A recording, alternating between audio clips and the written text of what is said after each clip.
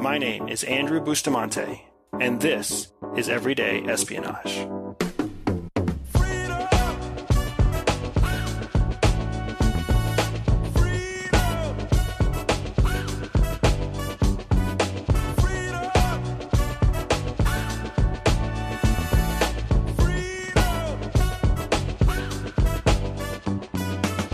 Choosing to leave CIA was one of the hardest decisions I've ever had to make in my life. I had amazing friends and colleagues serving undercover along with me, and leaving CIA meant also having to leave them.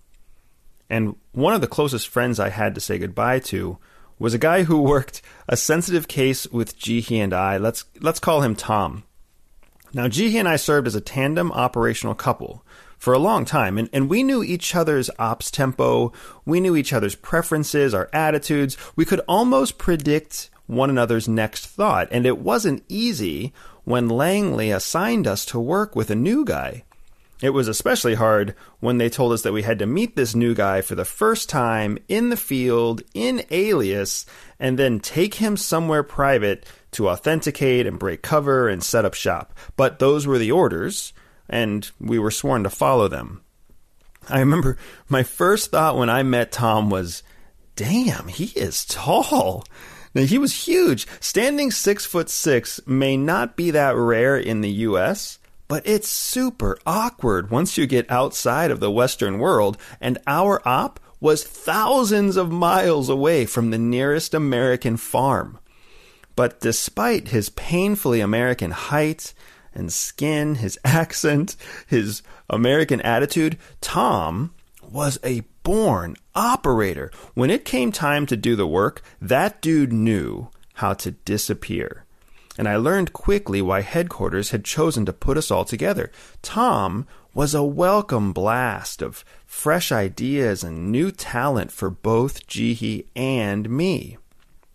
Now, I learned a lot from Tom, but one lesson resonates louder than all the rest. Tom loved to celebrate. I mean, he really loved to celebrate. No matter how small or seemingly silly the reason, you could always count on him to have something positive to say and some kind of crazy idea to celebrate it. He used to call it celebrating the victories. Now, sometimes he celebrated victories in a classic way, with a glass of good scotch or a cigar, or maybe going out to a nice dinner. But where we were operating made all three of those things impossible to get, or the quality would be so bad that it wouldn't really feel like much of a celebration if you had them. So most of our celebrations actually involved local candy or fresh food, or just taking a short break from work. Now, I remember the first time that Tom suggested to Jihi that we celebrate by taking a break from work, the look on her face was priceless, because Jihi doesn't stop working. She's sick in the head, if you ask me. She somehow sees work as a joy. It's hard enough just getting her to stop working so she can go to sleep.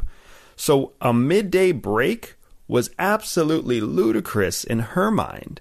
But Tom kept on her, and somehow, eventually, it worked. By the end of the op, Jihi was the one calling for the break and reaching for the candy bowl when we were celebrating victories.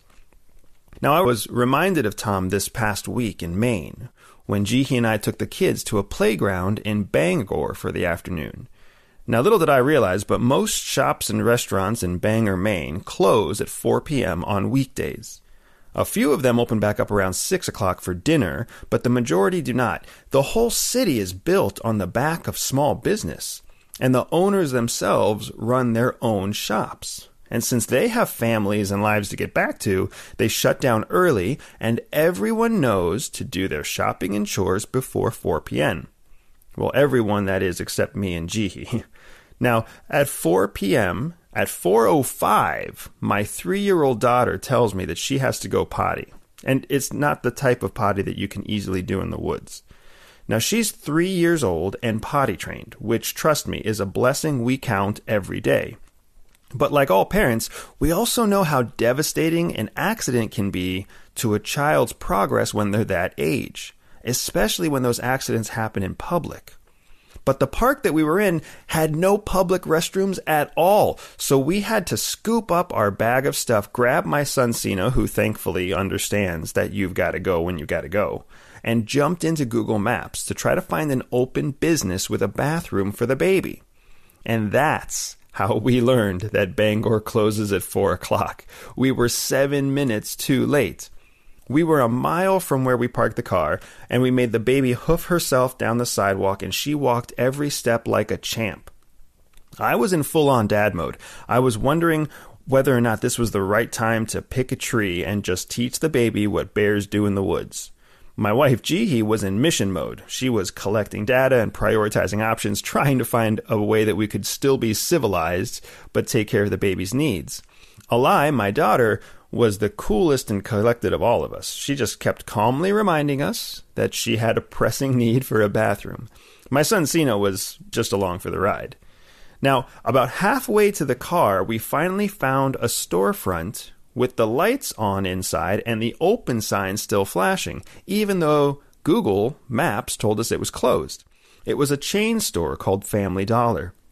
Now, in my entire life, I can tell you with certainty, I have never been so happy to see a Family Dollar as I was at that time.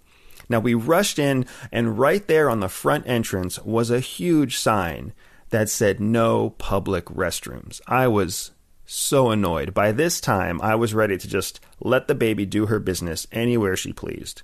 She had held her stuff together longer than you could reasonably ask any 3-year-old to do. One of the store clerks saw us come in and greeted us, and my son took over. "Can my sister use your bathroom?" he asked. She has to, and understanding dawned on this lady's face.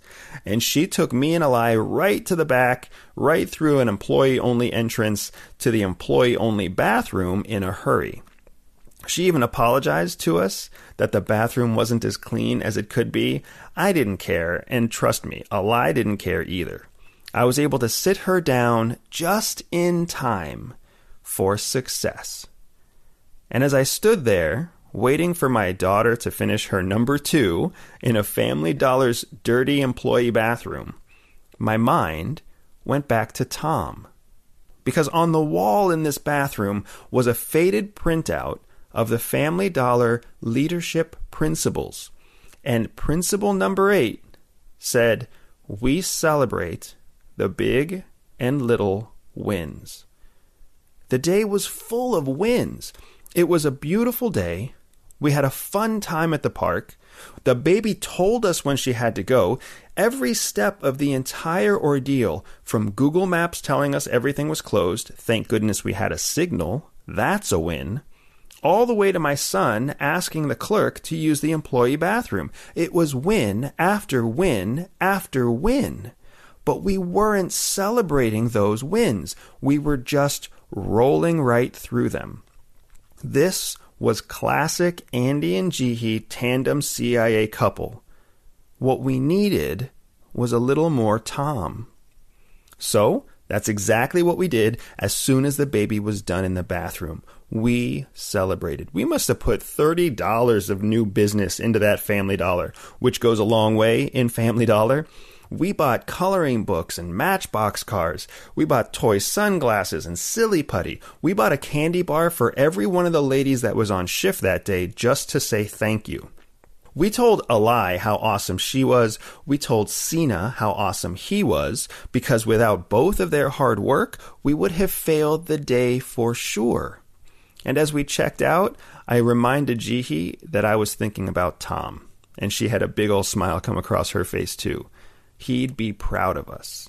I took a picture that day of that faded Family Dollar printout, and I shared it on Instagram. So if you are on Instagram, check out my profile at Everyday Spy, and you can see what that faded old printout looks like. Now, you have more victories every day than you realize. Some are big, some are small, but they all happened because you took some kind of action. Take credit for the effort that you put in, own it, and then celebrate the outcome, because every celebration will lift you up to a bigger challenge and a better outcome. You may be a long way from what you're trying to achieve, but I promise you that you aren't that far from your next victory. And when you realize that, and you act on that, you are celebrating like spies in the field. And more importantly, you are outpacing, outperforming, and outgrowing your competition who let their victories pass by ignored. Celebrating small and big victories is your path to success. And that is Everyday Espionage. Everyday Espionage is dedicated to one thing: educating everyday people. I know that not everyone will listen, but those who listen will learn. If you learned something new today, click subscribe, review, and share the podcast with a friend. Find me on social media at Everyday Spy or on my website, everydayspy.com. If you are up for a special challenge, visit everydayspy.com/operations and join me for an authentic spy training mission. And above all else, remember that knowledge is freedom.